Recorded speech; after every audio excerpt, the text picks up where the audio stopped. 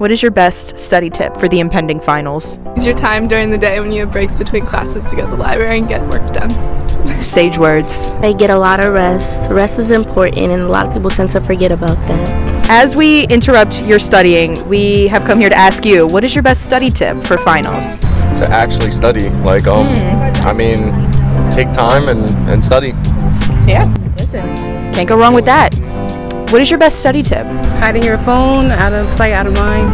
No distraction. None. Not in this house. Visual aids, they're always the best thing to do. Evergreen, we love that. But if there's that one thing that you want to do that will distract you from studying, get it done. And then study. Lovely, you heard it here first.